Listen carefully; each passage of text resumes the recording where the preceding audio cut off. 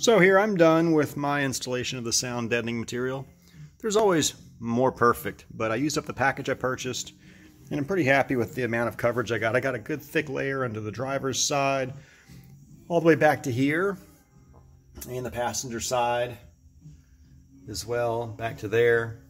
And then I carried it up past the fuel tank access door, up to the rear there, and jumped over and just put a few extra scraps I had there. And you know, it's just quieter inside. You know, stuff doesn't sound like a drum anymore. That's factory there. See, they knew it was up back at the factory too. They just weren't generous enough with it.